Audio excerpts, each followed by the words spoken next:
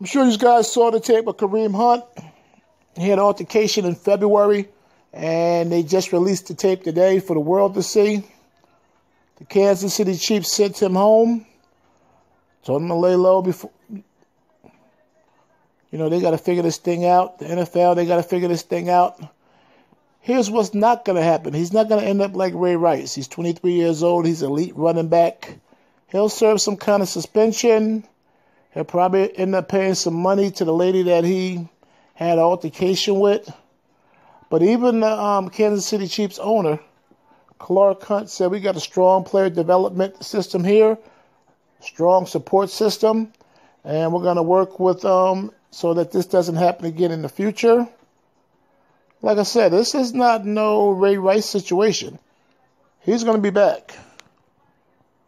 Also, Larry Johnson, the former Kansas City Chief running back, chimed in.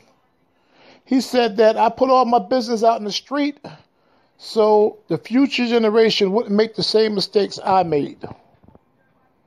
Yeah, he's kind of upset with Kareem Hunt. But young guys make mistakes. There's no excuse. I'm not making excuses for them, but young people make mistakes, especially young football players, it seems like.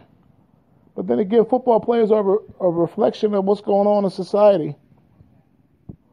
So he'll miss probably the playoffs, or I don't know how this is going to go down, but I'm pretty sure he won't be playing this Sunday. I'm pretty sure he's going to miss probably the rest of his regular season, and he might not be back till the next year. This is Corner